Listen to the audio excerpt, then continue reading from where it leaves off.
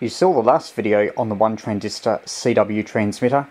Now is the hard bit, getting contacts. It's 4:30 PM on a Friday and it's about an hour or so before dark. Being fixed frequency, that means I've just got to hope the frequency is clear. I call CQ and people come back to me.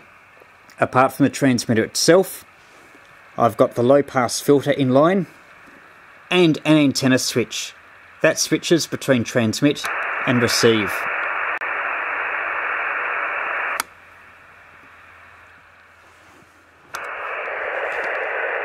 As the receiver, I'm using the FT817. I'll keep calling CQ until I get a contact. Today's a good day, as Sprat has just arrived, so I've got plenty of reading material between replies.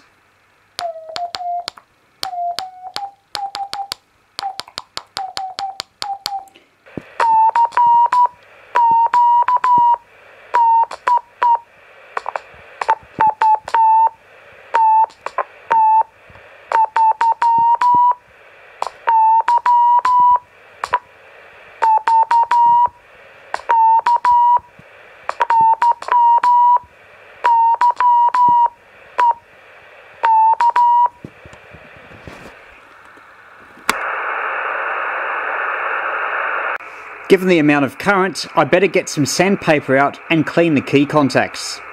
I should mention I'm not using proper key contacts, just nuts, bolts and a printed circuit board, which I've plated with solder.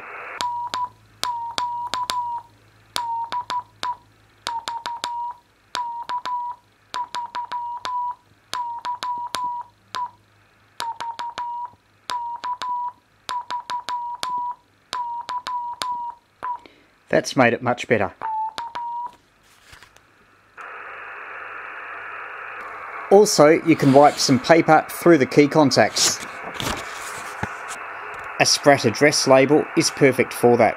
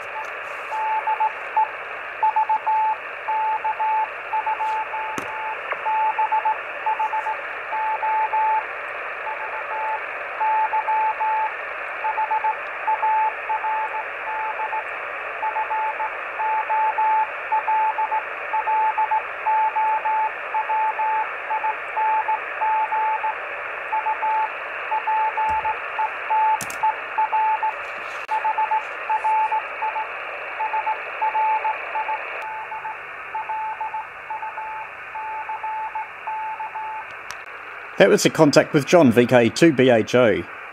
It was very short and the instability probably didn't help, especially if he was going to use a narrow CW filter. One thing I didn't mention in the previous video was the setting of the beehive trimmer wasn't that critical. If you don't have one, then you could just try some different disc ceramic capacitors. Try 5 picofarad, 10 picofarad, 15 picofarad, or even 2 pieces of twisted insulated wire for lower capacitances.